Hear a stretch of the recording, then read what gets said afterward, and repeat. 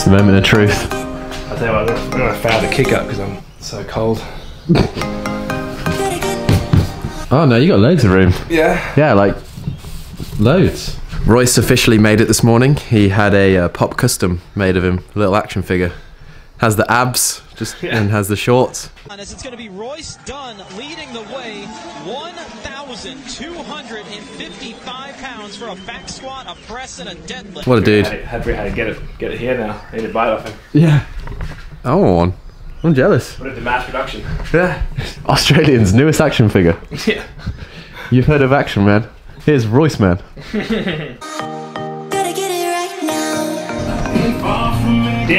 Look at that mobility. I actually, this morning I actually tried like the bag, because when you hug the bag it's like its own belt, and speaking to all the physios, they're like front squats is the first thing you want to introduce back into your training, just because the center of gravity and the core work that it brings in. Started on this bag and it felt good, so then we're going to do the 65 bag, 300 cal bike, and then every 2 minutes 10 sandbag squats, starting with the sandbag squats. Started from the bottom, now we're here. Started from the bottom, now we're halfway back.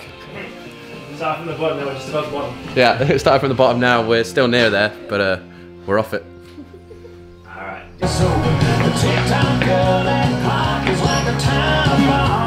When you Warm up. He's leading the warm up. jumping jacks, or as he calls them, jumps. Here's a dad joke. My child this morning said, can you pass me the bookmark? I broke into tears. It's been 11 years and he still doesn't know my name's Phil.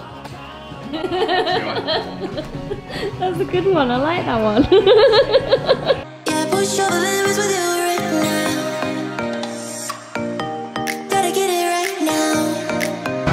You're not very prepared for this workout. I wasn't prepared at all.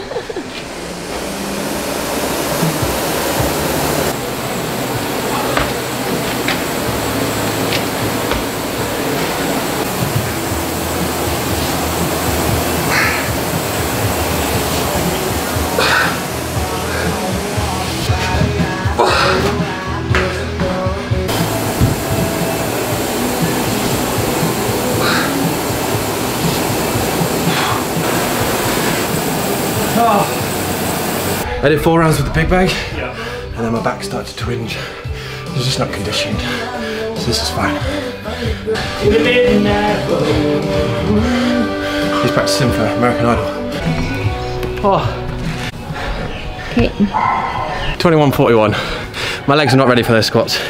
2 months without really squatting. You feel like you haven't squatted for 2 years. Oh, it was so bad. From the 4th round in, the back felt good, but then as I was starting to get a bit tired, I was getting a bit looser, and so I could feel the twinge starting to come back in, and I just dropped the bag and it was fine from then on.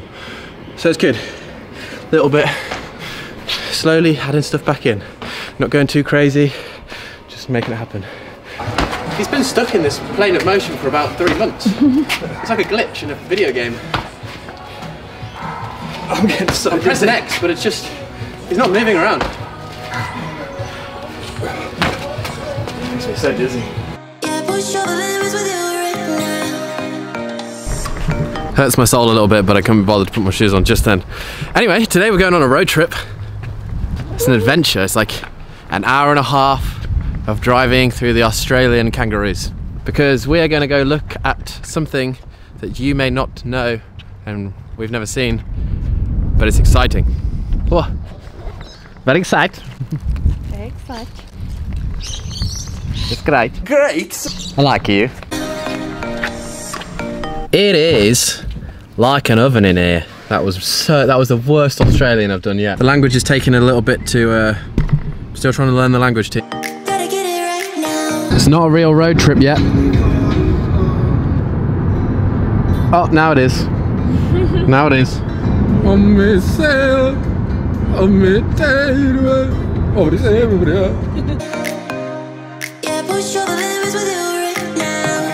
Pony. What? It's a tiny little fluffy pony being chased by a bird. Look at it. Look. Oh my god, it's got a little duck. Oh, They've all got little ducks. They've got little ducks. Oh, look at them. Got little. Uh oh, then he's got a cow. No.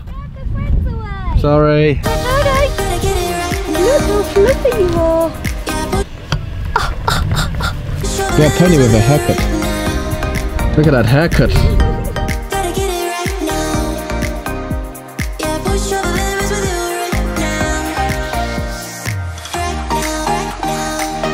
I thought you guys would like. I didn't want to tell you about the little Shetland ponies, just in case they weren't there, because like they are wild, and so but we just keep them there. Are they really wild? Yeah. They were real friendly. Oh, they're so curious, but they actually nip you. And I was like, oh, Jazz, be careful. We're in the Australian outback with Tia Farmer Toomey. Tia Farmer Toomey. Welcome to my humble Having us. Hold on. This is where you grew up. Yeah. This is where you No one's ever got been fit. here before. Well, You this just is ran this is around the where fields. I would run around barefoot, and you know, this is where feral Tia used to live. But now Reminds me of the wild thornberries, you know, the child of the wild thornberries. what's Wait, this happening? house, this never used to exist in this house. No, I literally. This is where I was just saying to Jazz. So this from here. So no bedrooms, no bathrooms. Well, hang on, no. I had two bedrooms, and here, that's where I grew up with my family. This tiny little area right here, that used to be my bedroom, Wow. and you'd look out here, and now my nana lives all here by herself, and then that's what I'd look out onto.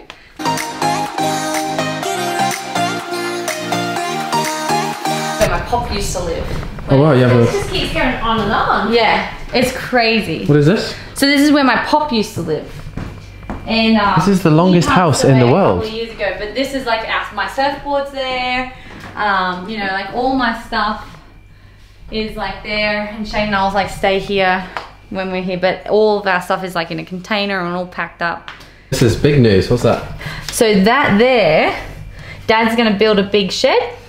And I'm gonna deck it out with all road gear and stuff, and then I can come here and train here, and yeah, I have a place. It'd be to train. better than Rich's barn. You know it. Sorry, Rich. But yeah, so we can like swim and do workouts, and yeah, like it's just awesome. It's like this is like ideal place to train. Yeah. Once that's all set up. Yeah, it's got 2 little horses. Pardon? I've got 2 little wild ponies. Did you see the cows though? Yeah. Yeah. They have You're like, I don't friends. care. I can't even see where I'm pouring now. Wait. Busted. Busted. My nana said to serve this. I don't encourage this. Look at my dirty feet. Where is Shane? Shane is currently going and at a course to get his motorbike license.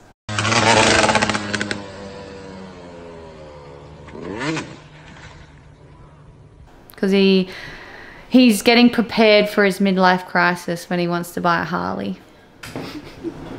Then we had like a truck, well, it was like a vintage car truck thing where we had like kegs of beer and spirits and stuff on tap that people could just go and serve, and they would just like serve themselves. So it was really cool. And Dad drove the boat up, and I arrived out on the deck there, and by that time everyone kind of knew, but when they rocked up, Shane was like in casual clothes, like, oh hey guys, what's going on?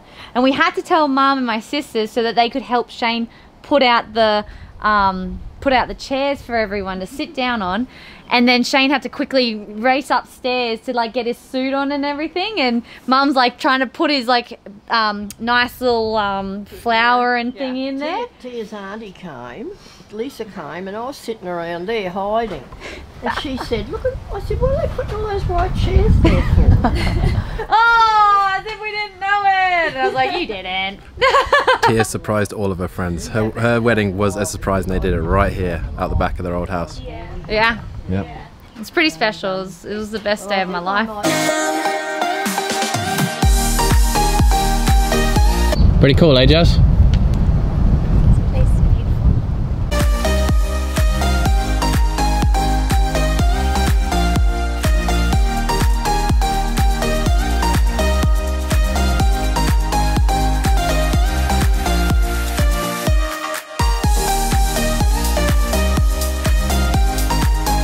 So this is where you'll bring Matt Fraser for a month every year and show him how to do CrossFit even more than you already show him. Yeah, fingers crossed. I'll show him the Aussie way, hey? Yeah. because you're better than Matt. I think he's going to protest against that one. But you agree. I'm not confirming or denying. This is a story, team, that you would never have thought would happen. Every morning, you would come down here. Yeah. And you would take the boat over. You would take your own little boat. Yeah. Okay. So basically, the bus wouldn't come. So I have a kilometre long driveway, but the bus wouldn't actually stop at the start of my driveway. So there was a bus route across the river where I could go and catch, but I had to actually get over there. So my parents, they had a tiny little boat that I kept down the creek just over there. So every morning I'd run down, go get the boat, come here, pick up my little sister who was just in preschool at the time, and then we would take it over to another jetty, which we knew those people there are old cane growers over there. They were very close with the family, and they allowed me to pull the boat up and hide it so no one would steal it during the day, and we would walk up onto their driveway and go and catch the bus to school. So Tia used to ride a boat. Yep. To get a bus to go to school. Yeah.